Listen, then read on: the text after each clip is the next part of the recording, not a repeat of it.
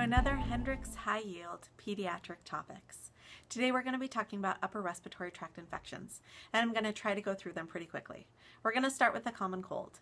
The common cold typically starts with a dry, scratchy throat. Then you develop a pretty runny nose. About 30% of the time you can have a cough. You may have some fever. The common cold is caused by viruses, most typically rhinovirus, coronavirus. So I always picture that rhinoceros with a corona in its mouth and a big drippy runny nose who has a cold. Those are the two most common causes. Of course, we see it with parainfluenza virus, influenza viruses, as well as RSV. Each one of those different viruses may have a seasonality to it, so they may happen more often in the fall or in the winter, sometimes even in the early spring, depending on which virus you're looking at. Because there's viruses, we don't do much to treat them. We just offer supportive care. Remember, cough and cold medications are not safe for children under 6 years of age. That's because the cough and cold medications may be too sedating for young children. So they're not effective, they're not helping them, and they may sedate them too dangerously. So we don't offer any cough and cold medications to kids under 6 years of age. Something you can offer them is honey. You definitely never want to give honey to a child less than 1 year of age because we're worried about the spores, which could create infantile botulism. So we never give honey less than 1 year of age. But if a child is older than 1 year of age, you can give them some honey, maybe even with a little bit of lemon to help increase their vitamin C intake, and then lots and lots of fluids and rest. Typical viruses are going to last anywhere from 7 to 10 days, so you definitely want to manage the parents' expectations that it could last as long as 10 days. And it's not uncommon for especially young kids, we're in the early school ages, to have colds frequently. So up to 10 times a year, just 10 different viruses, which if they're lasting up to 10 days, your child could be sick for 100 days out of the year. And as long as they're not very sick, meaning there isn't a bacterial infection, they don't need antibiotics, they're not requiring hospitalization, then we just chalk it up to normal childhood. And usually the incidence number of colds that we have decreases as time goes on, as the child gets older. Then we're going to move on to croup. Croup is laryngotracheobronchitis. So it's inflammation of the larynx, of the trachea, and of the bronchioles, so inflammation of those large airways. The classic findings of croup is a dry barking cough, and parents will literally say, "My child sounds like they're barking, art, art, art," barking like a seal. So that dry barking cough, we instantly think croup, and they may have stridor. Stridor is a respiratory sound that you can hear without a stethoscope. It's a high-pitched sound. Sounds a little bit like you imagine the child's airway is so inflamed and so narrowed, you're hearing the turbulent airflow going through that very narrowed airway. So it's not dissimilar from wheezing. Wheezing, we typically hear expiratory, but you can hear some inspiratory wheezes. And wheezing is more a narrowing of the smaller airways, whereas stridor is a much higher pitched, often louder sound than wheezing, and it's due to the larger airways starting to close off. Stridor is always something that you need to examine. Stridor at rest, meaning the child is just sitting there comfortably, and they are stridulous with every breath they take. That's a child you instantly want to examine and make sure that their airway is secure and they're not at risk for that already narrowed airway to completely shut off. It's more common for kids that have croup to have stridor when they're actively coughing or they're actively breathing quickly, and then the stridor resolves as they calm down. The most common causes of croup are, we use the mnemonic PMR. PMR is an acronym, and it stands for, the reason we use that mnemonic is we used to think that with croup that you could help the patient by taking them into the cool night air. That cool mist can help to decrease some of the inflammation in those large airways. That hasn't actually been scientifically proven. There's no studies that show that cool mist helps with croup, but it is something that was done often in the olden days. So PMR. P stands for parainfluenza virus. Parainfluenza virus is the most common cause of croup. So that's the P. M stands for measles or metapneumovirus.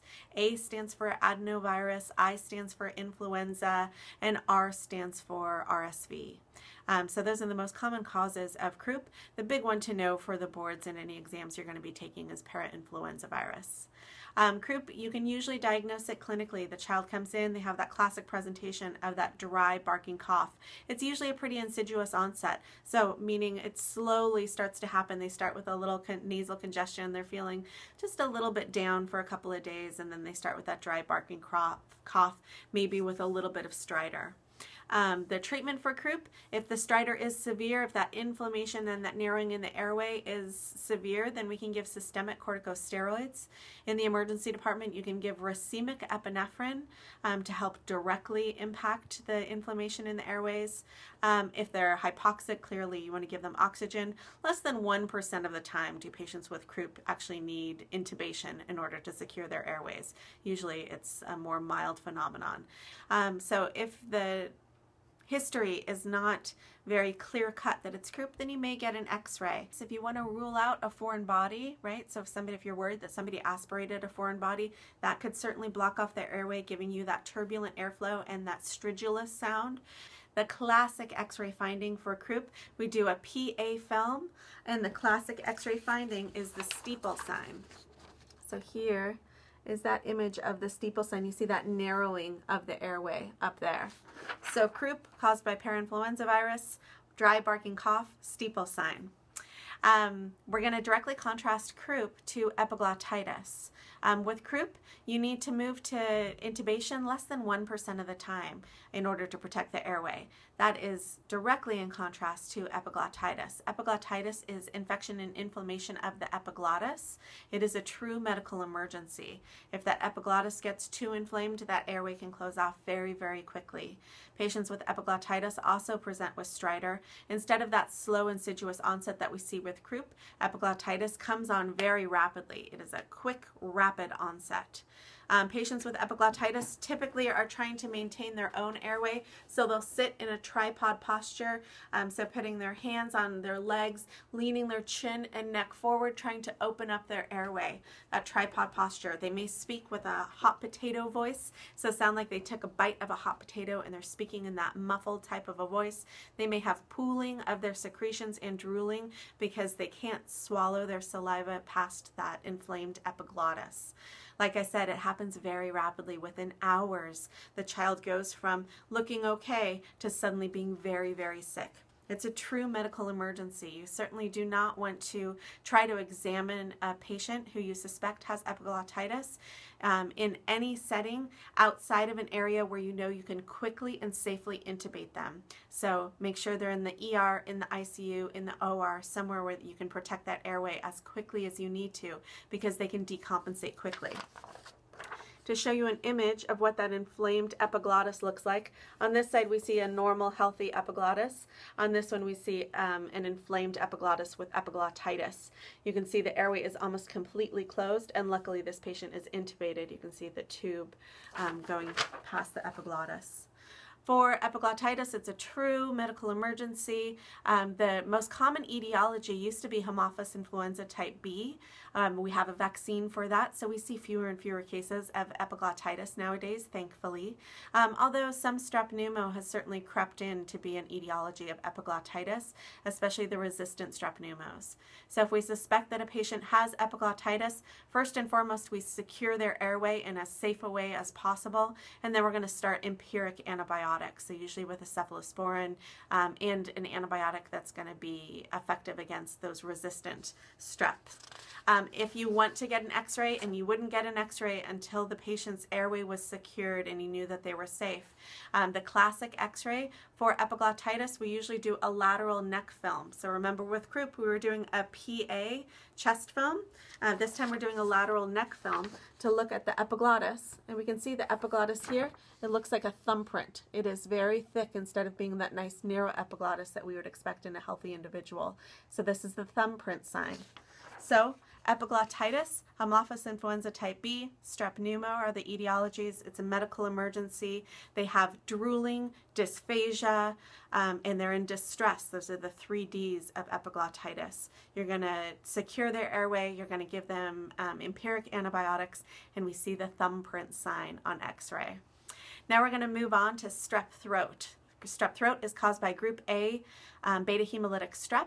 Strep throat is pretty classically presents just with a very, very, very sore throat, so it hurts to swallow. It's incredibly painful. They can often have fever as well. They often have cervical lymphadenopathy, but not a lot of other symptoms. They don't really have cough. They don't have conjunctivitis. They don't have other symptoms. If somebody has a very sore throat, if they have pharyngitis with other symptoms like cough or conjunctivitis, then you think that it's probably a viral etiology. For group A beta hemolytic strep, we definitely want to treat that with antibiotics, not because we're worried about any of the dangers of having strep throat. Strep throat will actually heal on its own within a matter of a few days. The body is self-healing. However, we want to try to prevent against acute rheumatic fever.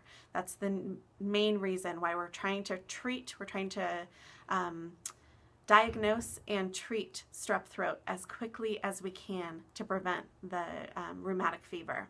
There are other sequelae of strep throat, of that group A beta hemolytic strep infection, things like post-streptococcal glomerulonephritis. Unfortunately, early treatment for strep throat doesn't really prevent the patient from developing post-streptococcal glomerulonephritis. And often it's other causes of strep that is more common as a cause of that. We have the Centor criteria, which help us to distinguish if we think that a pharyngitis is more likely bacterial versus viral. The Centor criteria are 4 criteria, and I have a picture here from one of my slides. I don't know how clearly you can read that. So it's fever. Fever is a temperature of 38 degrees Celsius or higher. Cervical lymphadenopathy, tonsillar swelling or exudates, and then the absence of a cough. Those are the 4 Centor criteria. The way that we score Centor criteria, we can use the modified, where we add a point if the child is younger than 15 years of age. We subtract a point if the patient is greater than 44 years of age. And then if they have 4 or 5 points, they have greater than a 50% chance of having a bacterial cause of their pharyngitis, which most likely is that group A beta hemolytic strep. And so we go ahead and treat them. We usually treat them with amoxicillin. Any penicillin, we use amoxicillin in pediatrics because it's so readily available and tastes good. It's pretty well tolerated by our patients. For the physical exam findings of strep throat, we usually see that very beefy red, beefy erythematous posterior oropharynx. We see tonsillar edema as well as tonsillar exudates. You can see petechiae on the palates, pinpoint macules because they're flat. So little tiny flat macules that are erythematous, palatal petechiae, as well as cervical lymphadenopathy. Those are the classic findings for strep pharyngitis. I hope that this was helpful. Please give me feedback. I'd love to know if you guys are out there watching and if you're appreciating these. Thank you so much. Have a great day.